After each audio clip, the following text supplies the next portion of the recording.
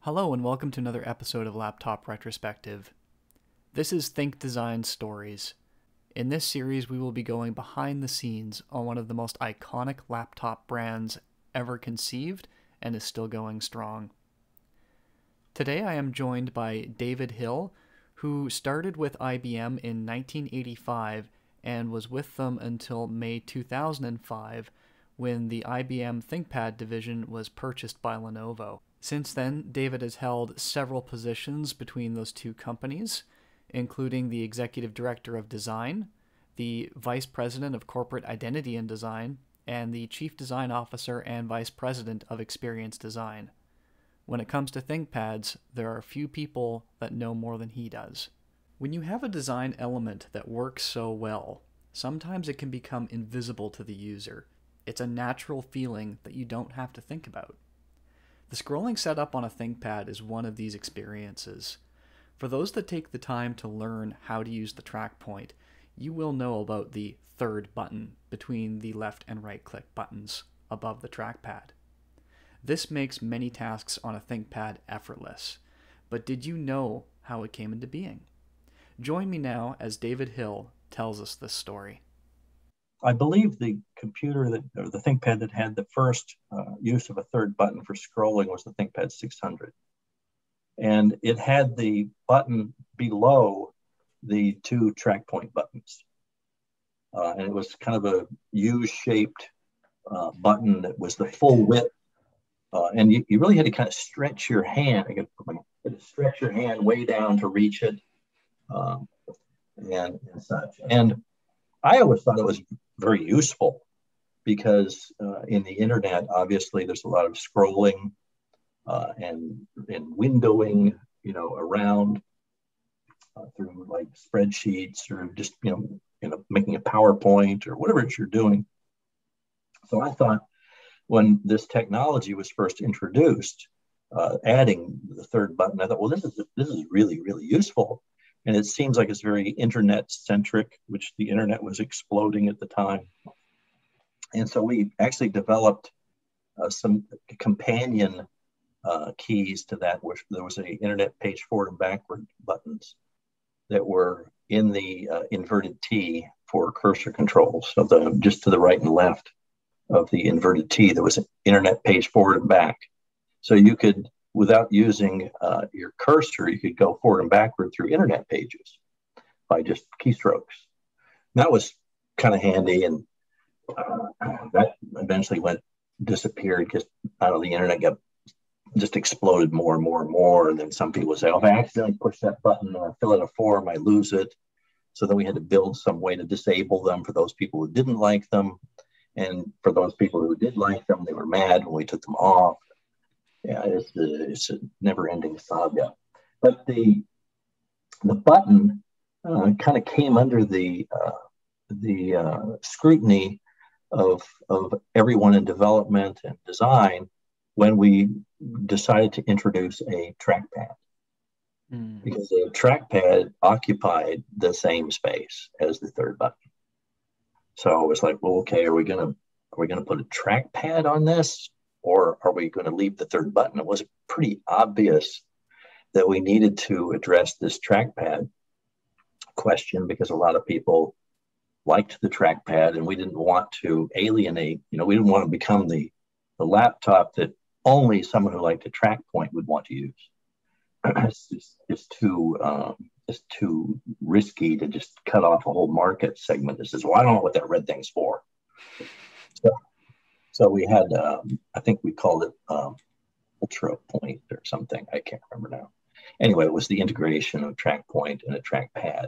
So this button, everybody wanted to just begrudgingly remove it.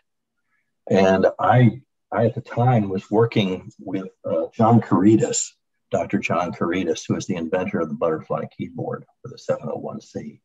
Brilliant man, who unfortunately we lost much too early to cancer. But he and I were working on a project which we called Butterfly 2. And it was going to be the reintroduction of Butterfly. And he had come up with this fantastic mechanism where only half of the computer moved instead of the whole keyboard like moving like this. Half of it moved.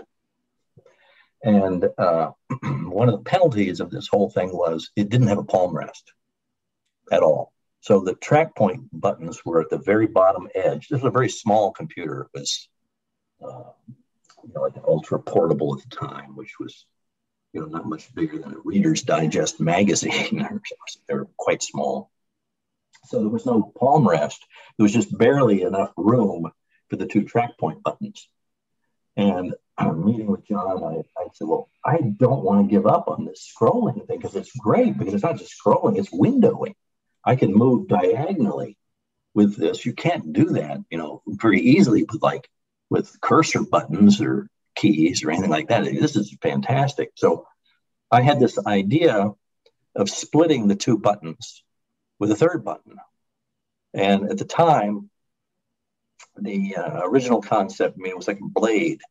It was maybe 2 or 3 millimeters wide, had a little blue stripe on it. It was vertical, and it was in between the two. And so we did some testing on it. We found out that people really liked this idea because it gave them some boundary between the two TrackPoint buttons, between the right and the left button. So you could it was like you could feel it because it stuck up slightly.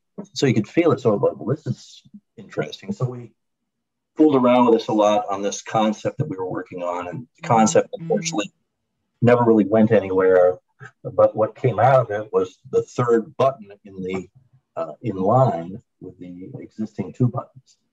And then we eventually changed it during development because there wasn't enough area underneath this little thin blade to have the switch and all this. We had to make it wider. And wider was a problem because you touched it with your fingers. So we made it shaped like this. So where your fingers touch, it's narrow, and where we touch the third button, it's big, and it all worked. And so that really is the way the buttons are today. And that all came from just the desire to save the third button. And I use the thing all the time. Everybody I know who's a big TrackPoint person loves that button. But it almost ended up on the cutting room floor. Thank God it didn't. And we turned that into a positive. Instead of it being we got to get rid of it, we introduced it as the new and improved scrolling button, which was now integrated in the array of the other buttons. It's easier to use, and which it was all those things. But we marketed it that way in conjunction with the UltraPad, I think is what we called it, the UltraPad. Yeah, I definitely agree that when it comes to scrolling any content, that using the TrackPoint and that middle button, there is nothing easier. No, it's huge. Scrolling it's with huge. The any touchpads that are on any laptops out there, they've gotten much better. But it's just ridiculous. You look stupid doing it. Yeah. I don't know. You do it on a ThinkPad, and people can't even tell what you're doing. Yeah. But it works. So, like I said, I was super reluctant to get rid of that button, and I'm glad that we kept it. And it's a major feature, I think, now of ThinkPad and the whole TrackPoint technology. Yep. It was one of the selling points of picking up the Nano. I was like, nope, it's got to have that button. I want that scrolling back in my life. Yeah. I don't know how you can live without it. I really don't. I think you live without it because you don't know any better. Yeah. I see people all the time rubbing their touchpad, like this. I don't know. Yeah, I always see that. I feel like a hamster in the squirt on one of those wheels. Right. There's got to be a better way.